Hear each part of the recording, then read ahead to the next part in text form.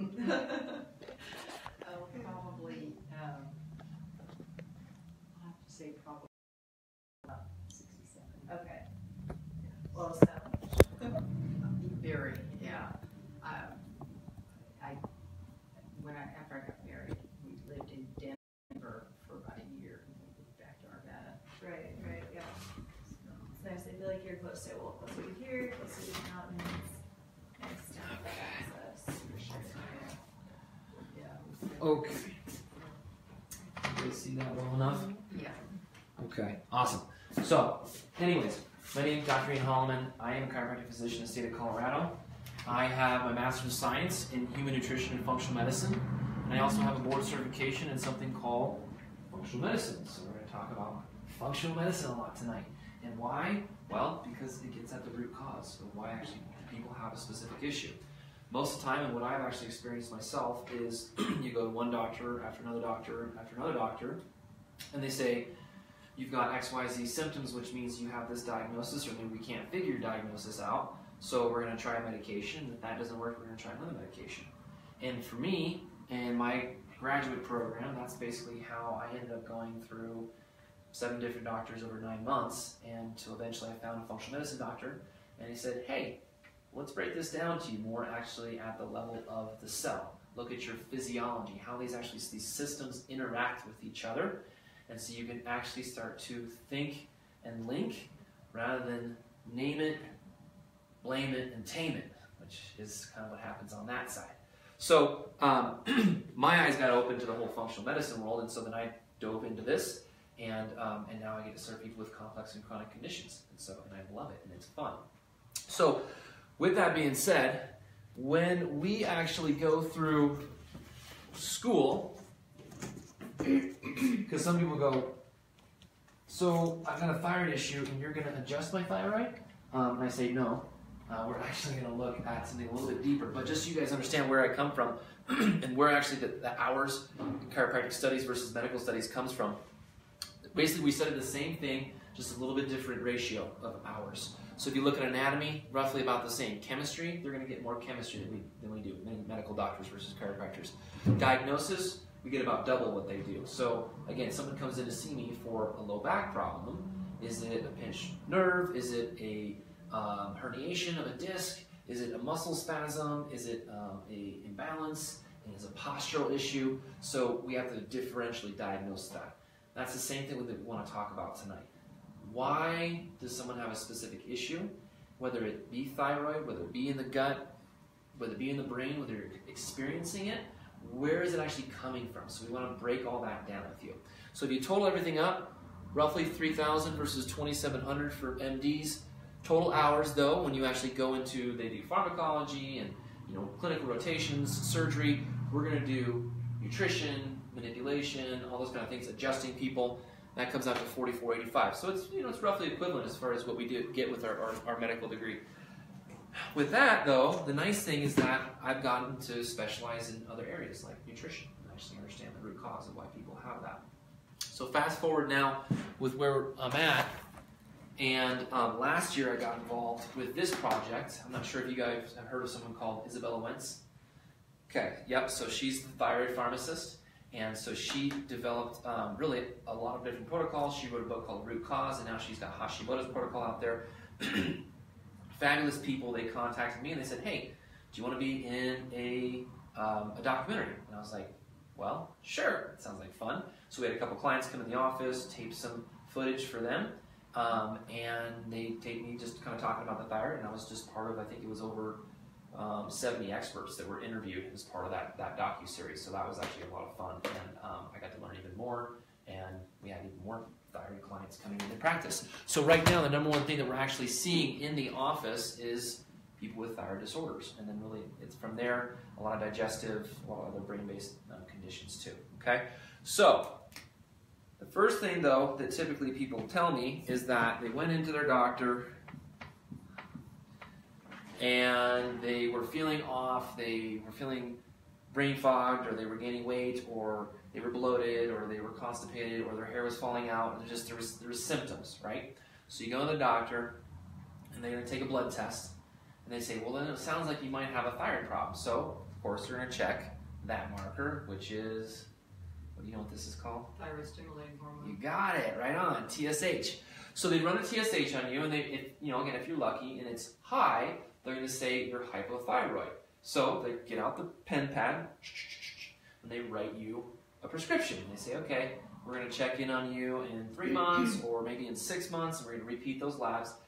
And if you're a good patient, you're faithful, you take the hormone, the levothyroxine, the Synthroid, or whatever it is, WP Armor, right? All the different kinds of medications that are out there, tons of different ones.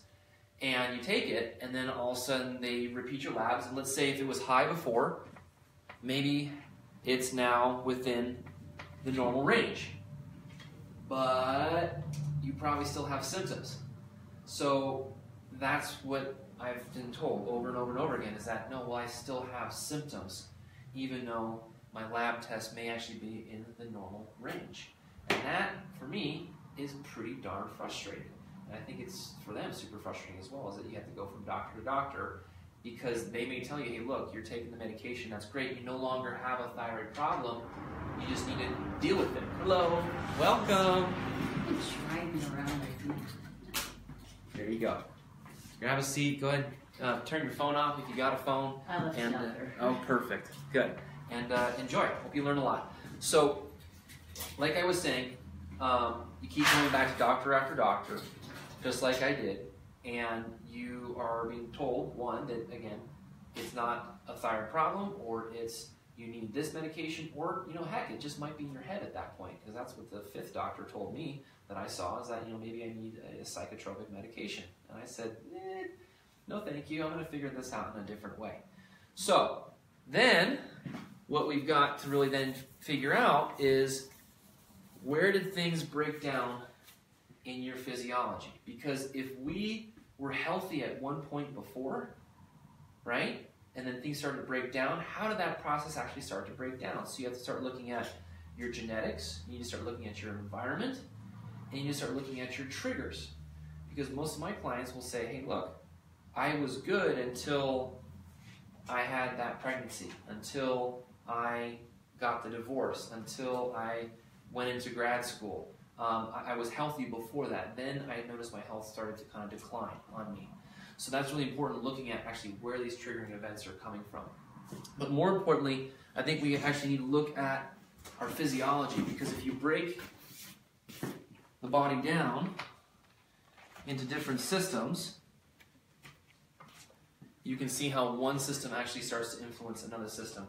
As it regarding thyroid, is actually influenced by almost every single endocrine system in your body. So an endocrine is really more of like a gland, meaning that it secretes a hormone. So any gland is going to actually just make a hormone. That hormone is going to travel into different areas of the body, and it's going to create an action, and then that is going to go back up and act on the gland that secreted it, and it's going to kind of shut the thermostat off.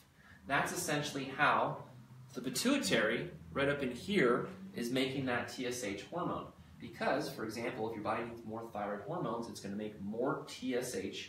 That comes down, acts on the thyroid gland itself to make an enzyme called TPO, thyroid peroxidase.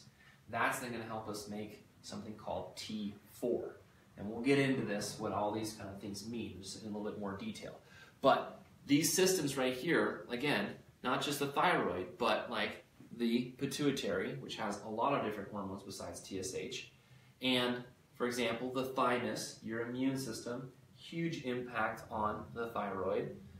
Your adrenal glands, which actually create sensitivity to thyroid hormones at the cellular level, that's obviously a big impact, but it's not a discussion that you're going to get with the medical doctor, who's more interested in getting a medication to you and then out the door. We're going to check you in 3 months and we'll see how you're doing. I don't think regular doctors even check for your adrenals. No, they don't. And if they do it, they typically do it wrong, because they'll measure it in the blood. And I don't mean that it's wrong. I mean that the level of dysfunction has to be so abnormal that they're not going to pick up on a problem. And then the other thing, we'll talk a little bit more about this, but the adrenals work on a circadian rhythm.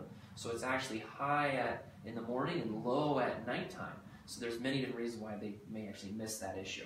So we'll talk more about that, because the adrenal glands are huge. They're stress handling glands. Okay, well, who here doesn't have any stress? Yeah. Right. Exactly. So if you don't have any stress, I'm going to call you and bring my 4 kids over, and then we're going to see what happens. No, so again, the point is that, I mean, if you look down here, again, huge ovaries and testes. I was just working with a man yesterday, and I was reviewing his hormone labs, and I was like, hey, you know what? You've got more estrogen in your body than you have testosterone. That's why you have these symptoms. But it's also another reason why you've triggered this thyroid problem in your body. So here's what we need to do. We need to actually get you to be more testosterone dominant, and here's how that works. And we're going to actually then be able to remeasure his labs and see the intervention that what we did made a difference. He's already starting to feel better for the interventions we've done on the dietary side, the supplementation side. But as soon as we do this for him, man, he is going to take off. And the same thing goes for women, because it's either they're having hot flashes, or their symptoms of sleep are not great, or they're fatigued and they're brain fog, and those kind of issues are there too. So when we address those hormones, that feeds back up onto these master glands, and it really starts to create a healthy loop. So again, just you know, I didn't cover heavily what the symptoms of hypothyroidism is, but let me just talk about that. So essentially, it's going to be bloating and or digestive issues, typically on the constipation side, okay? It's going to be, you're going to be brain fogged, typically. There's going to be so slower mental processing, because again, those thyroid hormones are really important as far as your brain function goes. So our thermal regulation, so typically cold hands, cold feet, just cold in general. And then very commonly hair loss, right? Skin, nails, right? All those kind of things are dictated by the regeneration and the actual ability to have normal thyroid hormones. And then also huge is, again, I find anxiety, depression are actually really, really common for that. And then also I think that the other phenomenon is walking by the salad bar and gaining 5 pounds. So when you're actually just looking at the salad bar, you're not even eating the salad. So typically inability to lose weight is very common as well, because again, the thyroid is your metabolism. It's the ability to actually get the machinery in the cells working specifically, okay? So those are very common as far as on the low thyroid side. On the hyperthyroid side, okay, that's going to be more inward trembling and nervousness, heart palpitations, anxiety. That can actually also cause hair loss, insomnia. So you see that sometimes there's actually even a mix of these symptoms between hypo and hyper. So you can have symptoms from both hypo and hyper, and yet still actually have, you know, not only a thyroid disorder, but really an immune issue at the same time. We'll talk more about that.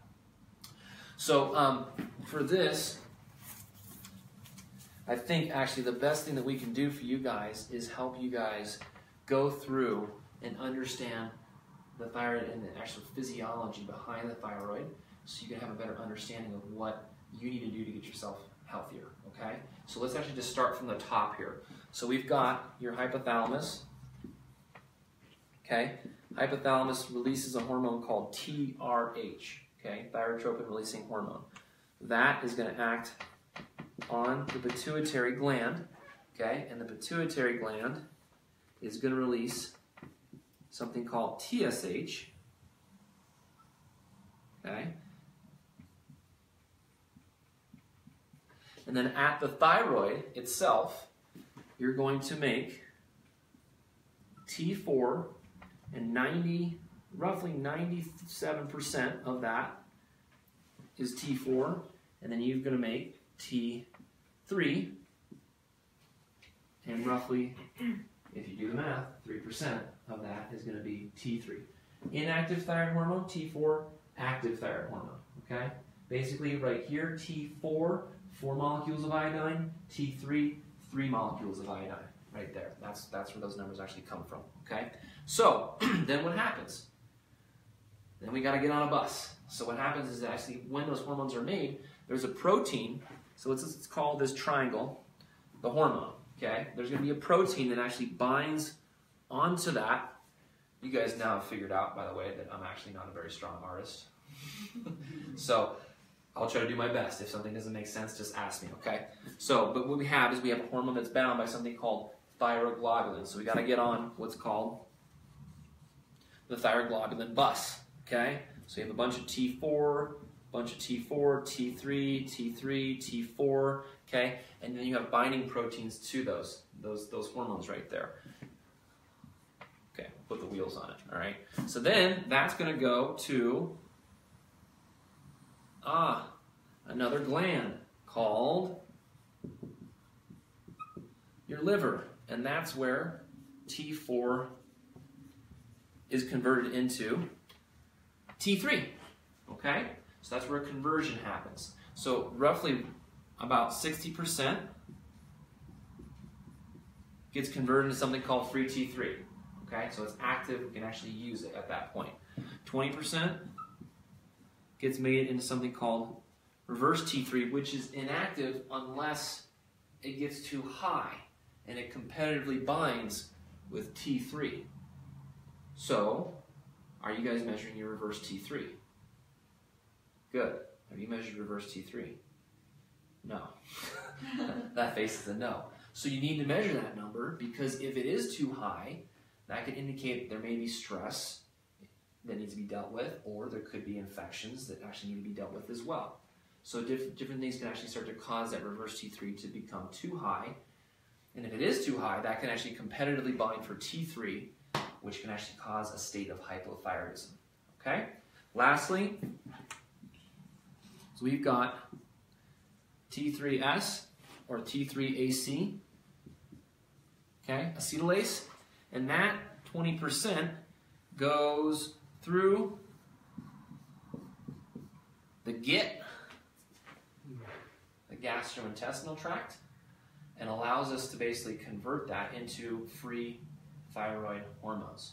So all of a sudden, now we just start talking about the gut and how actually the gut is involved with converting thyroid hormones so you can actually get access to them, okay? So then from there, since if we now actually have a free hormone, let's just go. You need a bigger board. I know, I do. I honestly need a bigger office, and so that's in the works as well. And then I can have a bigger board. So then at that point we've got the cell. And in here we've got proteins and fats and carbohydrates. And you've also got a receptor, right? And there's different kinds of receptors out there, right? Square receptors and there's circular receptors. But the one we want is we want that thyroid hormone to bind onto that receptor. So for this, essentially, we've got this step right here. And then we've also got that ability to get into the cell. So we have to actually be able to bind here. And there's issues that can come up with this, including estrogen. Can cause issues with binding on that. And then actually getting it into the cell is also dictated by healthy cortisol levels. So all of a sudden now we have a couple more mechanisms of why thyroid dysfunction can actually start to occur. Now, I goofed up, but basically this is step 9. That's step 10. But let's back it up here just a little bit more, because I'm going to erase there. Because there's actually 10 different metabolic steps that there really is that we have to talk about, okay? So there's 1 right here, okay? 2 is right there, really TSH. And then actually at the thyroid itself, okay, we've got that T4, T3, okay? We're going to have our 3rd, 4th, and 5th. And so that's going to be iodine, TPO, and we've got an amino acid, tyrosine. Okay? So, these right there are actually what's being measured by TSH. Okay? But then we've got the bus, right? So the bus was 6, okay? The liver that we talked about was 7, that conversion, okay? 8 was the gut, right? 9, receptor, 10, inside the cell. So there's actually, again, 10 metabolic steps. But unfortunately, when you have a blood test of TSH, and that's the only marker you're looking at, you're only measuring those 3. And I think that's a problem. In reality, you need to be measuring total T4 and T3, free T4 and free T3. TSH, reverse T3, T3 uptake, and then there's something called antibodies, and we'll talk about that in a little bit, okay? Because they're all important, they all do different functions. If you don't look at all those functions, it's really easy to say, well, it's not a thyroid problem, or your thyroid problem is okay. And in reality, there may be other issues going on that you need to address. And that's really common in my practice. I find those issues all the time, okay? So another really common thing that happens is both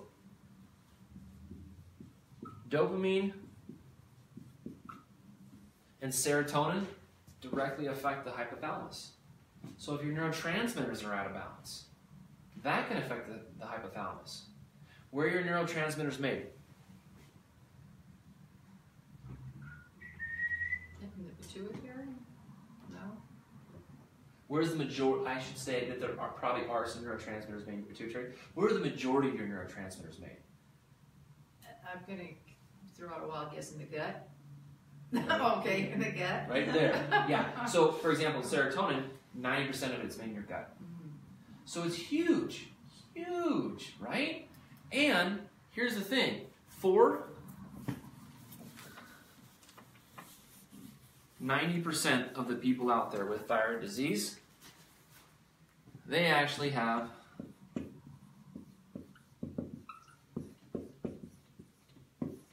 that. Hashimoto's. And so in 1912, there was a Dr. Hashimoto, that discovered that the actual cells of your immune system were attacking the thyroid gland itself. Okay? So that's where the Hashimoto's piece comes from. So this is actually where you've got your, again, thyroid gland. Okay? And then you've got... What is that, Hashimoto's? We're going to talk about it right now. Okay? Hashimoto's is an autoimmune disease. It's essentially when you lose the ability to determine what is self and what is non-self. 90 to 95% of people who have a thyroid disorder, okay, meaning of an elevated TSH. So when your labs go high and you're diagnosed as hypothyroid, 90 to 95% of the time, you have Hashimoto's. That is, again, an autoimmune condition. It is the most common autoimmune condition in the United States. Unfortunately, most doctors don't care whether or not you're diagnosed with it because it does not change how they manage the medication for you. Okay? And I'm not here to bash medical doctors, right? I'm not going to do it tonight. But on the other hand, it is very frustrating to people when you don't look at the immune system and how that process actually was triggered in the first place. So what happens is you have triggers here. Okay? Could be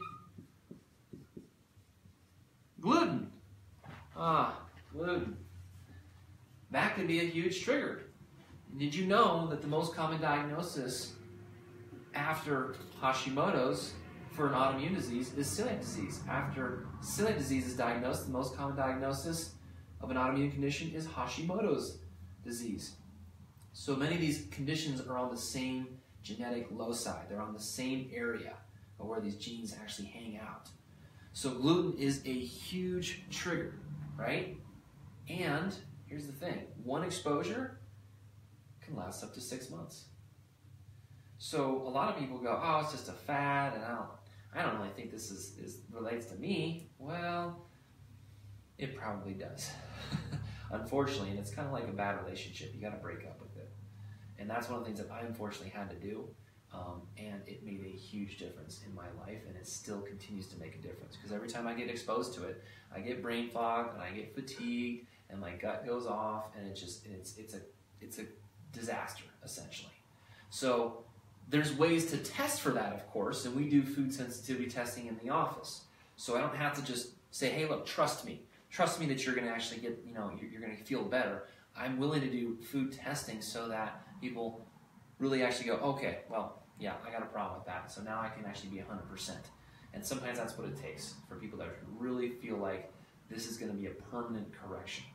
Because if that inflammation happens and it lasts, let's say 3 months, but if you're eating it for breakfast, lunch, and dinner, day in, day out, over and over and over again, it's just really hard to kind of crawl out of that cave and start to actually feel like a human being again. So that could be one trigger. Secondly, iodine. Wait a second, I thought iodine was on the other. It was. So iodine is one of the most important minerals necessary for the production of that enzyme, thyroid peroxidase, right? So there's TPO, and there's also thyroglobulin. These are the two antibodies, meaning thyroid peroxidase antibody, anti-thyroglobulin antibodies that are associated with Hashimoto's. We test those on our clients. We also repeat that test when we're working with our clients because I'd like to actually show people that their antibody levels are dropping rather than continue to go up. And for a lot of, yeah? Is it necessary to test the TGB along with the TPO each time? Yes, because you may only be positive for your anti-thyroglobulin antibody. Now, I don't always test both antibodies every single time, but I just usually do it because it costs me about $15 to do it. And so I just want to make sure that I'm tracking those over time. Antibodies can fluctuate a little bit, but in general, if we're doing the right things with people, diet, supplementation, lifestyle changes, we're getting at the root cause, those antibody levels actually tend to drop. For some of my clients, they'll actually be able to get those antibodies into remission, which doesn't mean that they no longer have the disease, but it does mean that the disease isn't active anymore, which usually also goes with people feeling a heck of a lot better. And that's always my goal in practice. Okay. So iodine can actually make you increase more of that. Now there are people on one side that say iodine fixes everything, and there are other people on the other side that say, look, it's the worst thing in the world. Essentially what you have to do is you have to make sure you're not going over 300 mcgs, micrograms of iodine. That's what the research says. After you go significantly over 300 mcgs, you will start making more of these antibodies if you're already making them, okay? But iodine is also a trigger. If you're doing high dose, so places where there's high iodine diets, there's high levels of Hashimoto's, okay? As far as So you're talking about the iodine that's in your food, not necessarily like the salt you're adding to your food. But either. Doesn't matter where it's coming from. But high levels of iodine are associated with the incidence of Hashimoto's disease, okay? So again, 95% of people are suffering from this condition right here. What is another trigger? Well, how about insulin? So we have an epidemic in America right now where people are either pre-diabetic or diabetic. And what's happening is they have something called insulin resistance. So blood sugar and glucose have to kind of come together so you can get blood sugar into your cell, so that cell can then use that blood sugar to actually create energy, ATP. But as you become more resistant to insulin because your blood sugar levels may be starting to creep up, typically because of dietary choices, environmental toxicants, stress, then what happens is you lose the communication at that cell and inflammation levels start to go up. So what happens? Again, that's going to affect that thyroid tissue. So that's a big one here. Also, the number one mechanism right now that we know of Alzheimer's and dementia is type 2 diabetes.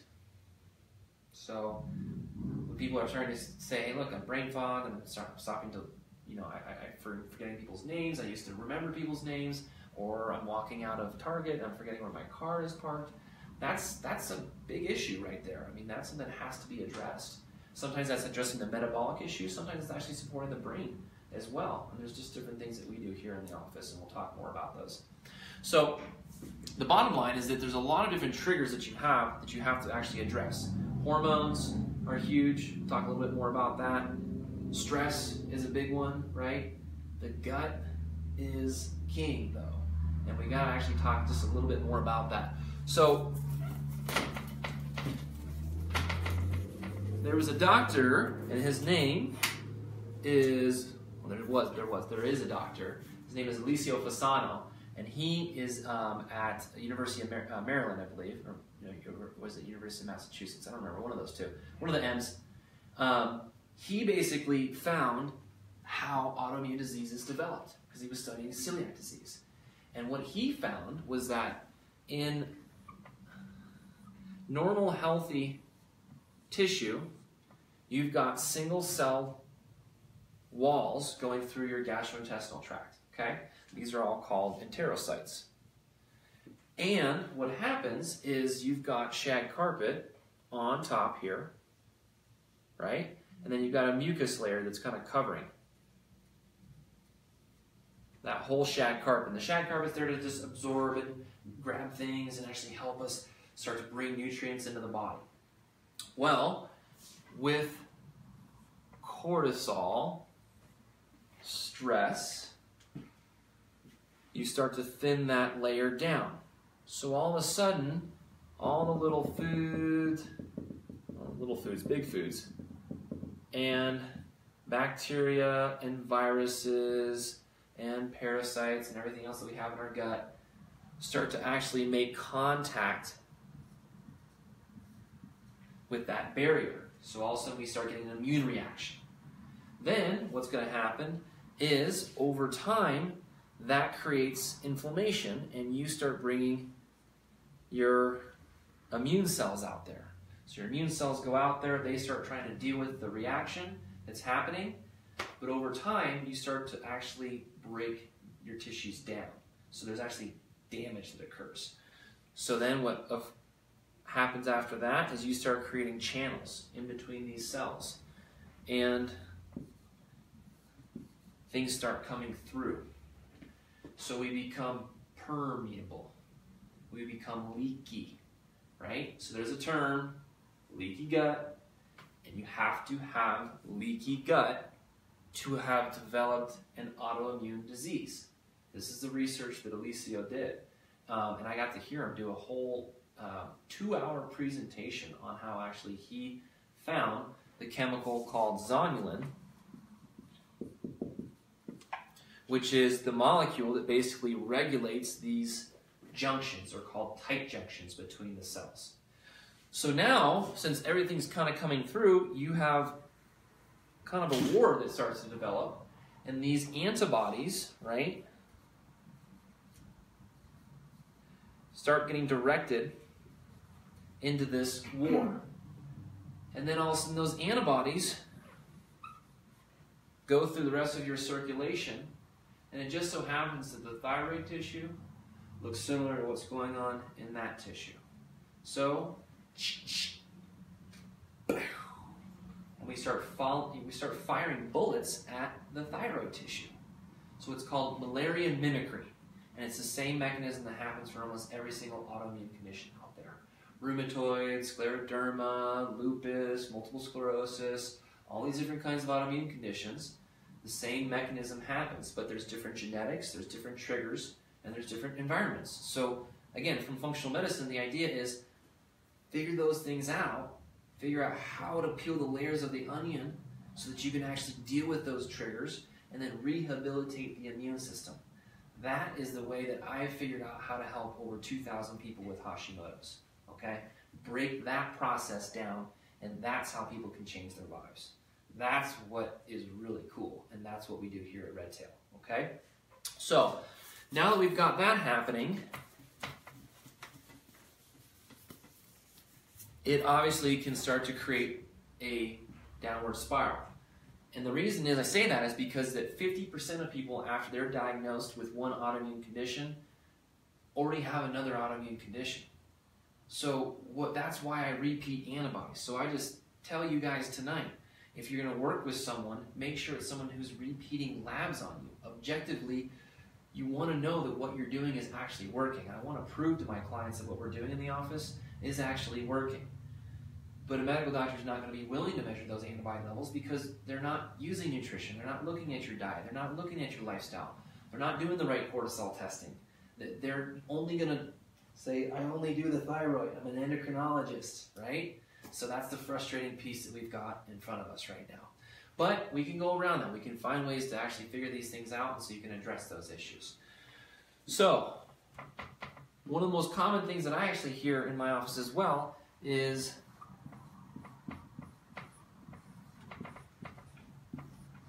that it was when I went through puberty. I developed Hashimoto's. When I had my second kid, I developed Hashimoto's. When I went through menopause, I developed Hashimoto's. So as estrogen levels go up and down, they can trigger your immune system as well. So what I like to do in my practice is I like to assess hormones comprehensively. So we run a urinalysis, and it looks at 3 different estrogens. If you do blood work for estrogen, you're grouping all 3 of those estrogens together, okay? When you look at either urine or saliva, you're looking at free hormones, right? So you just look at there's free T4 or there's T4, right? This is more metabolically active. So I want to look at that. So we can do a urinalysis, and it looks at 4 different measures of cortisol. It looks at all 3 estrogens, progesterone, testosterone, and melatonin, and then there's a detoxification marker in there as well. So that gives me a much better idea of what's going on with your estrogens. Because here's the thing, that estrogen right there, that is a growth hormone. So that can influence bacteria in your gut. That also causes more inflammation if it gets too high. So if women become estrogen dominant, they can make more insulin. If you make more insulin, you can start to convert that estrogen to testosterone. When you convert that hormone into testosterone, you make more insulin. So what happens is you can actually start to cause a vicious circle around and around and around because of one hormone abnormality. So you actually have to make sure what's going on with this piece right here. And even postmenopausal women can still be estrogen dominant because it's really relating to the ratio of estrogen to progesterone. So I would like to look at that marker and see what's going on there. And again, one of the most common things I find is that people they're giving the international symbol of hot flashes. And that's usually an indication that there's an estrogen problem. But it's more than just that. It's what actually was going on during their cycle as they went through their normal menstrual cycle. Even if you don't have one right now, you may still have problems because there was an issue previous to that, okay? So, because you actually still need estrogen in your body, and you still want to actually be estrogen dominant, but you don't want to have an imbalance in these different hormones too much. It really actually excites your immune system, okay? So, that's that. And then just to kind of recap what we were talking about before, you've got, again, a rhythm of cortisol. So in the AM, right, and then PM, you're going to have really a rhythm here. So let's say if you get a blood test for cortisol, and they check it at 11 a.m., and it's spot on, right? It's right there. But then in the morning, let's say it's high, and it comes down, and then it's low, and then it starts to spike back up again. So you may miss it, unfortunately. And so again, I love doing that hormone test because it'll actually look at those different hormones. Remember, cortisol is one of those things that actually can signal a lot of different processes in your body, including, are you going to have healthy bacteria in your gut? Are you going to have a healthy barrier in your gut? Cortisol impacts another area in your brain called your hippocampus. So what does the hippocampus do? Regulates temperature and... That's the hypothalamus. Oh, We're almost there. Yes. Memory. Oh, I think it's, memory? Mm-hmm. Yep. Oh, So short to long-term memory, very importantly, is going to be at the hippocampus. So it's in your temporal lobe, the anterior horn of your temporal lobe. And that's huge, again, because, again, as we age, I think people just, we go to our doctors and say, well, I'm having a problem, remembering things. Oh, everyone does at your age. Well, that might be average, but it's not normal. You know what I mean? Cortisol also impacts your sleep. So what do all my clients say? My sleep's awful. I wake up and I'm still tired, or I get up and I have headaches, and as the day goes on, that gets better. Those are all cortisol symptoms for me, right? So I have to know what's going on here. And then, as we do interventions, we come back, repeat the test, verify that it's gotten better. That's just good medicine, I think, okay?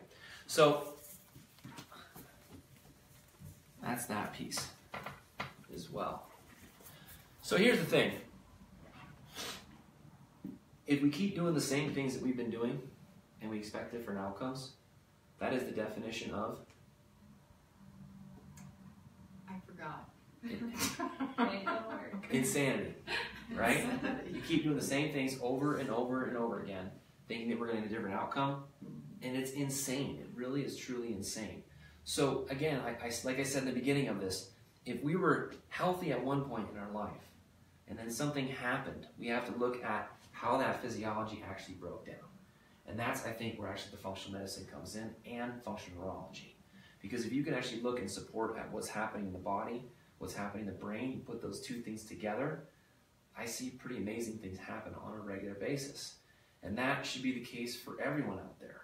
We are all basically the same genetic material coming out. We all have some advantages and disadvantages, but it is our experiences plus that genetics, plus those triggers we had in our life that is going to create these issues. So for me, taking more medications, I don't know if that's actually the best scenario.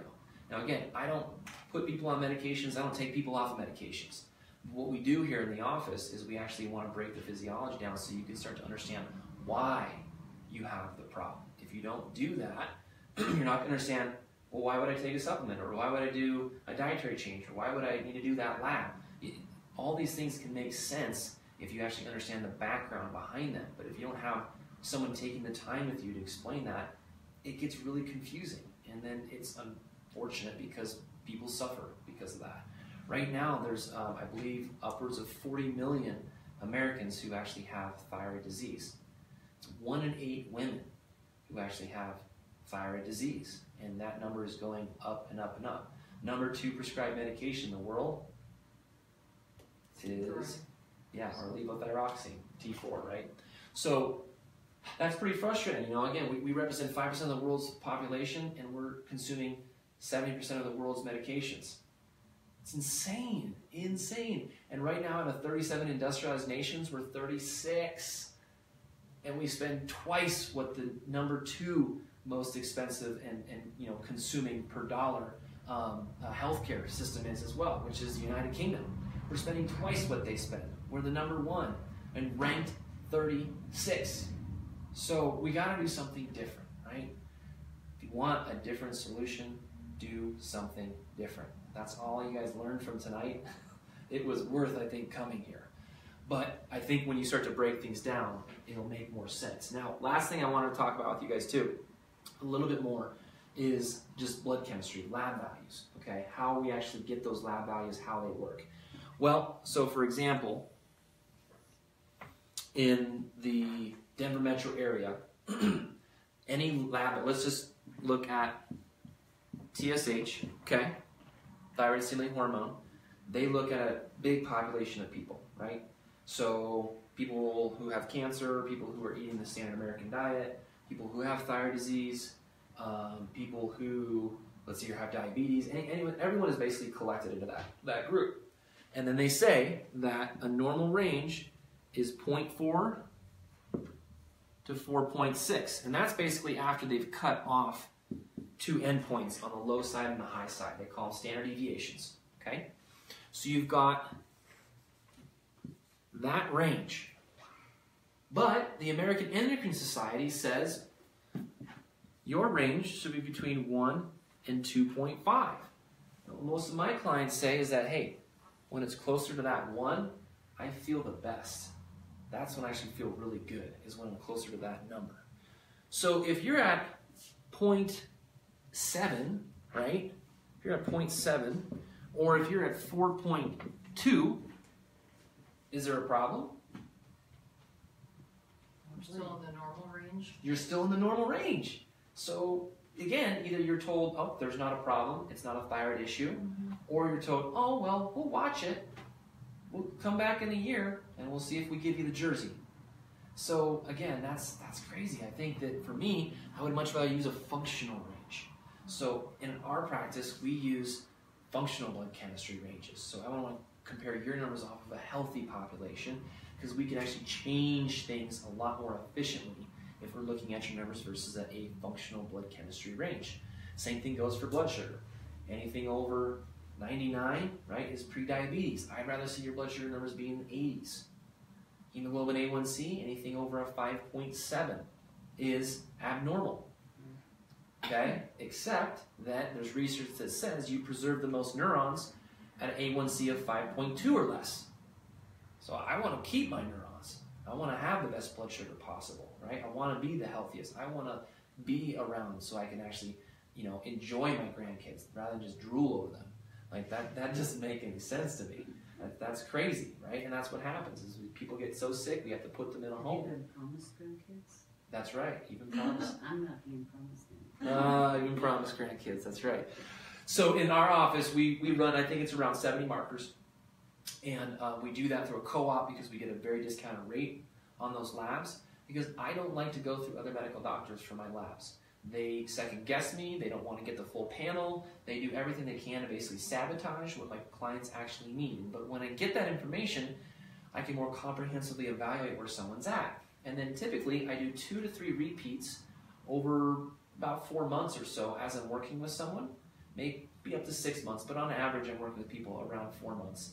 And then I'm repeating the markers that are normal, right? If we do something different, and we repeat that marker, are we actually getting an objective change to it? And I think that should happen. Now, in my practice, again, like I said, I don't manage medications, but sometimes people improve enough that they can reduce their dependency on some medications. Some of my clients have gotten off those medications. If people don't have doctors, I just say, hey, look, go see this person. They'll help you with that piece. They'll be willing to work with you on that piece. Sometimes the certain medications that people are on are not working for them, so I say, look, this practitioner may be more willing to work with you on that medication piece as well. So sometimes it takes a team, guys, to really actually address these issues too. And that's just, I mean, again, I've worked with enough people, I can kind of figure it out. Hey, look, I can do this for you, but I can't do this piece for you. So here's the person you want to see as far as that goes. And I think people appreciate that when you can do that too. Okay? So on that, you have to start asking yourself, why? Why do you want to get better? Why do you want to improve? Is it a quality of life issue? Is it that you're not feeling your best? Is it the fact that you can't enjoy your relationships? I mean, how much have these issues really cost you? You look at it's not just financials, it's like, how about just enjoying life? I mean, I don't know about you guys, but unless you're a Buddhist, you may not be coming back. So, I mean, for me, I want to live to the highest potential. I want to be optimal. I don't want to just survive and go through life and struggle at the same time. Because that's what was happening to me in my grad school program. I was struggling big time. And I started to fail classes and I started to tank. So I knew that there was a big problem and I just had to find the right person to help me through that transition process. That's really all this is. This is another transition process of your body. So you have to figure out what you got to do. Do we need to eliminate certain things? Do we need to identify those triggers? Is there an infection going on in the gut? Is there something going on as far as, you know, a hormonal issue? Is it a cortisol problem? All these different areas you have to investigate and start asking that question. Well, why did this occur?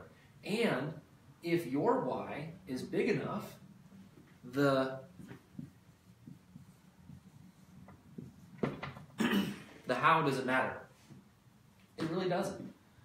Because the how, we'll figure that out. The why is more important, right? What your contribution is to this planet, right? Why you actually want to be here. The how is just, okay, we need these labs, we need to be able to work on these exercises, we need to be able to take these supplements, this is the right diet for you. All those things, we can figure those things out because we've done it for other people before as well, okay? But it's all about the why. So, what I want to do is I want to basically go through what our process that we have here in the office is, and then I want to actually answer any questions that you guys have. Is that fair? Okay. So if someone like calls, okay, and they make a phone call and they say, hey, look, I want to set up an initial consultation. You say, okay, great. We've got some qualifying questions for you, okay? We want to make sure that you're actually a good fit in the practice. So we ask you, what's your motivation level, okay? If you are over an 8, we will accept you for that initial consultation. If you are a 7 or less, we tell you very politely, you know what, this may not be the right time for you to actually make a change because you may not have your health as your top priority. To be able to make changes, right, you have to have that motivation. Now, we can help you because sometimes tired people struggle with motivation issues. But you have to at least have the willingness to change, okay? That's one right there. Two is you have to be willing to be able to change your diet. Okay? That plus you must be willing to take supplements. And most people are like, oh God, I already take a lot of supplements. Here, check my bag. It's like, okay, maybe we need to figure out what the right supplement combination is for you. Because they're expensive, right? They're super expensive. You've got to figure out which ones are really working for you and which ones are just crap and get them out. Or they may just not be right for you right now. And that's important too, right? So that's a critical piece. 3, right? We have to be willing to show up for office visits. Now, in my practice, again, when I'm working with chronic people, I may see them every other week. And as far as for me, that's pretty typical. But we have therapies in the office, and sometimes, if we need to use those therapies, they can be up to twice a week. So I just don't know until we do an evaluation on someone what we actually need to use for them, okay? But that's something that's really important. We make sure that we actually give someone the right care at the right frequency level, okay? So then 4, right here, is paperwork, right? So we've got about 24 pages of paperwork, and no joke, it'll take a couple hours to do it. But I want to be thorough with people. I want to actually read through that and make sure that I'm on my A game with someone when they come in this practice, because I want to give them the best experience. I want to give them the most thorough examination. I want to give them the best recommendations that I have at my report of findings. Okay, so that's huge. You have to be willing to get the paperwork in, and we need it in at least 48 hours in advance. If it's not in, we politely call you and say we're going to have to reschedule you. If that happens again, we politely take your money and say, please call us back, maybe 6 months to a year if you're serious at that point, if you want to move forward. But we're just too serious. We want to be able to work with clients who are ready to go, okay? So 5 here is that probably the most common question I get is insurance. Does my insurance cover that? I have no idea. I really, truly don't. And every insurance policy is different. Okay? And there's Medicare, and there's Kaiser, and there's Aetna, and there's Blue Cross Blue Shield, and there's so many different insurance carriers we don't know. But what I can tell you is that at your comprehensive consultation, I will actually try to get my office manager to do an insurance verification, and she'll try to figure out, do you have any coverage for what we do in the office? But here's the thing, I'm going to be upfront with you guys. There's always out-of-pocket expense, right? I mean, supplements cost money. Insurance may not be willing to cover everything we do. Medicare, or Med I Don't Care, doesn't cover what we do in this practice. Right. They don't cover the labs that we want. They don't cover the office visits. And then the secondary insurance covers less, I think, and they go by the same guidelines as Medicare. So if your care needs to be dictated by insurance, we're just not going to be a good fit, because the recommendations I'm going to make for you, unfortunately, are going to be out of pocket. Okay. 6 right here is again clothing. So I want to make sure that you guys are aware that we do a full neurologic comprehensive exam, which means I need access to your arms, I need access to your legs. I'm going to basically do about a 68-point neurologic exam. And if I have you guys in tights or like jeans, then it's not going to work very well for your exam, okay? So you want to make sure that you're actually ready to go when you come in for the exam, all right? So that's pretty important too. And then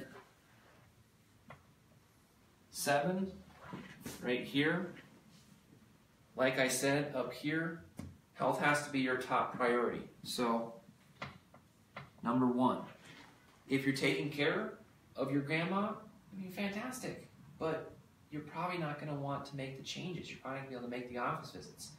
If you are taking care of a sick spouse, that's going to be really challenging, I think, to be able to actually do the care necessary to get well, all right? And then 8,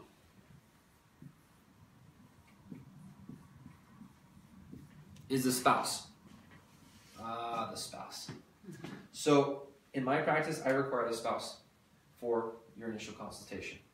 And the reason is there's no way, no how that you're going to take all the information I just gave you and explain it to them without it becoming the telephone game.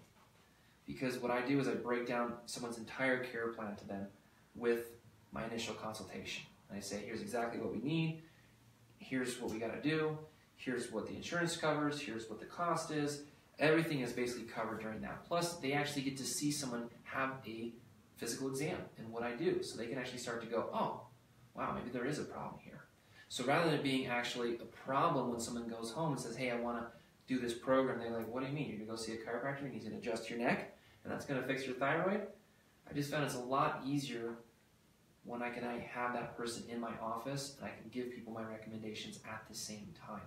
Then they can actually ask those questions to me and they can be on the same page. So we don't elevate your cortisol levels more when they don't understand why I'm making these recommendations. Lastly, Erin, you don't have to go get married. Okay? I know, don't have a spouse. Okay, good. Because I've literally had that question before. I don't have a spouse, do I have to cook? And I'm like, no, please, way too much stress, right? So those are the main requirements that I have in my practice as far as what I need to have done and for people to be ready to kind of go in the office, okay? I think it's reasonable. I think it sets people up for success. And because I've worked with a couple thousand people with chronic conditions, I don't want to make recommendations for someone who's not ready to make those. I want to make sure someone is ready to come in and get that work done. Again, it's all individualized for people. We use supplementation, we use therapies, we do lifestyle and dietary changes. I have a full-time nutritionist, Rania. She's amazing. And she can support people to help them make those dietary changes. But no matter what, we just don't know exactly what's going on until I actually examine you. So I get this question all the time. Well, how much is my care plan going to cost me? I'm like, I don't know. Do you drive your car into the auto mechanic when the check engine light is on and you ask them how much is it going to cost? I mean, I think that's ridiculous. They're going to have to do a diagnostic. It's the exact same thing that we do in the office. I want to know what's going on so I can fill your problems out so I can give you a better idea of what that cost is. Okay? And then from there, we just start to move forward if that's something that you feel comfortable with. Now that I got through that, what questions do you guys have? Is this your only location? Yes, ma'am. Sure is. Took me an hour and a half to get here. So, like I said, it can be twice a week, but if that's going to stress you out coming into the office, we're not going to want to be a good fit together. On the other hand, if you can make it here every other week, or if it's appropriate and we can do phone consultations, I'll do that as well. I do work remotely with people, but I like to have them come in and get the exam done, make my recommendations, make sure they feel comfortable with that, and then I'll say, hey, look, at least once a month, I'd like you to be here. Oh, yeah. Okay? Other than that, I can work with that. I just had But twice a week was scaring me. Look, we do brain-based therapies and we sometimes do other things. For example, thyroid specific, we'll do something called cold laser therapy. And that is really for the thyroid itself. But you know what? I don't do that with everyone. And I didn't used to do it and I still got results. I just get better results now that I've actually incorporated that therapy in the practice. But the thing is, if it's going to stress you... It just depends. Right, it totally depends on the person. If it's going to stress someone out, I say, you know what, let's not do that. Let's just do all the other work that we can. And if we really need to, maybe we can wrap our head around, getting you to commit to that level. Because I get it. There's commute down here, there's commute back, there's traffic, all that stuff. And that can be a nightmare. Okay? Okay. What are your hours for in-office? So it depends on the day. So we're 9 to 5 on Monday, 8 to 4 on Tuesday, again 9 to 5 on Wednesday, and then we're 10 to 5 on Thursday. So we have a little bit of flexibility as far as that goes. We may eventually bring in Friday hours, but right now I'm the only doctor that's working with the metabolic cases. And so nothing on Fridays right now? Yes, ma'am. Yeah, nothing on Fridays right now. Again, with where we're at, there's a brain-based therapy that we do called neurofeedback, and we're getting really busy with it. So when we move into our larger office, which is going to be more central Boulder, we may bring in more therapies and have people doing those on Friday. We may have another doctor at that point too. Okay. Yes, So, how much of Dr. Wentz's protocols do you do? It just really depends on the person. I mean, like for example, I'm not going to use low dose naltrexone. I can't prescribe it, right? And that can be part of the protocol. But anything from anti-inflammatory diets to supplementation to even she's advocating the cold laser at this point. There's different things that I work into people's plan, and it just really again just depends on what the person needs. But she may not do the exact some of the specialty labs, like the different distributors of those labs, but the ones that I use are the ones that I'm comfortable with and the ones that work really well. Now you said earlier that you do your labs here? I don't do my blood draws here, so we send them out to LabCorp. Okay. We use a professional co-op service, so basically it's a way for us to get a discount on the prices of the labs. So we give you a requisition if we decide to move forward with care, and then typically your first office visit with me in the office is going over your blood work, and then usually I'm going to see you in a couple weeks after that, and we may be going over a stool test, or we may be going over a food sensitivity test, or when you start those other labs start to filter in. You said you do food sensitivity here? No, again, we give you a test kit. You would go to like Boulder Community Health, or you'd go to another center. So is there one specific one that you use? Cyrex is the company that we use. Okay. Yep. So it just depends on the person, the situation, and what we're actually trying to look for. Sometimes I don't do food sensitivity testing on people. It really kind of just depends on what we're actually trying to go after. So what about someone who has Hashimoto's and has gone through everything and still isn't feeling better? So I need to dig deeper. At that point, the thing is that I've changed diet. I do supplements. I take low dose naltrexone. I take cortisol calm. I take personalized vitamins. Right. And I still don't feel optimal. So again, that makes me think that part of what's going on with you, well, I think there could really be a couple different things. I think that infections are very commonly misdiagnosed, and they're just not diagnosed at all. And they may have been something that's been missed with you. There's 6 common actual infections that can kind of trigger Hashimoto's. But I had mono. Right. That's what triggered it. Okay. Right. So you had Epstein-Barr. Right. And then 2, though, is actually related to something called these Treg cells. So if your Treg cells are still out of balance, even though these are actually the cells that regulate the antibody-producing cells. If those haven't been brought back into optimal health as well, then you're going to still continue to make more antibodies. So even though if you remove the trigger, you still have to rehabilitate the immune system. Okay? So that's one of the things we do. Again, supplementation. There are therapies that we do in the office that actually help with that too. There's something called PMF that we do in the practice, like pulse electromagnetic frequency therapy. We can actually help with that.